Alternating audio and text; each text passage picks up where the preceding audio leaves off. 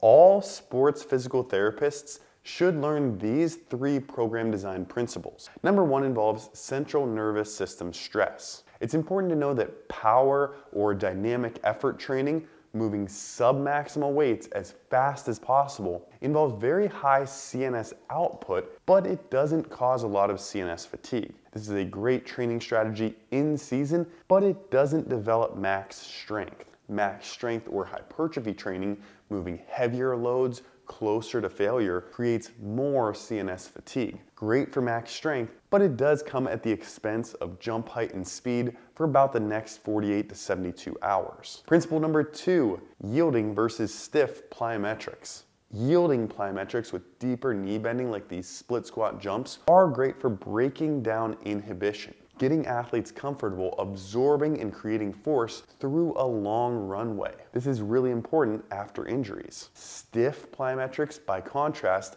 like approach jumps or drop jumps, emphasize rate of force development, fast force expression, and tend to localize stress. Both have their own time and place within training and rehab. And then principle number 3 is bone stress. Having a cross-country runner perform pogos and single leg hops early in the morning may be a great stimulus for bone mineral density. But that same plyometric training session performed when the athlete's in a nutritional deficit, during a high volume run week, or just in the afternoon after a long run when the bone is more deaf to load after repeated loading cycles, may actually do more harm than good. It's important to consider all these outside factors when it comes to plyometrics and bone mineral density. If you want to join other sports physios, trainers, and coaches learning strength and conditioning principles to expand their knowledge and practice, comment Plyos for more information about our CEU approved course, Plyometrics 101.